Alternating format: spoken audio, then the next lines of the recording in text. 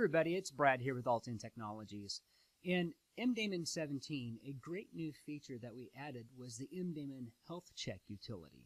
This utility will analyze all of your security-related settings and make a list for you of any settings that are not configured with the recommended setting. And then it gives you the option of changing these settings for you so that everything is configured for optimal security.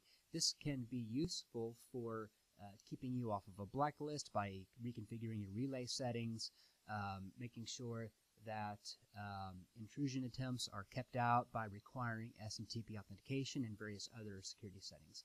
So this health check utility is located right here. It's this icon right here in the MDaemon toolbar.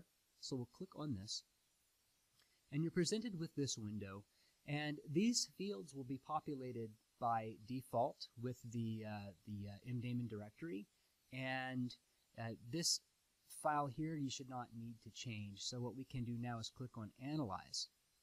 And what this is doing is it has found a number of settings on my test server that are not configured for optimal security, optimal results.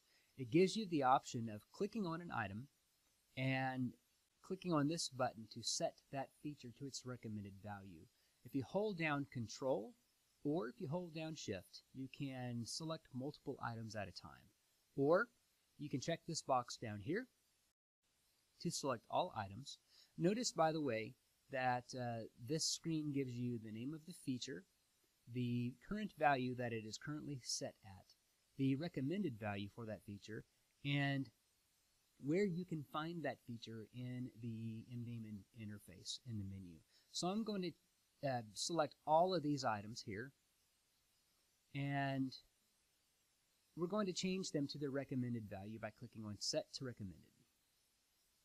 And you'll get this log showing you the results. So this is a quick, easy way to set all of your security settings to their recommended value for best results without having to go through each screen individually.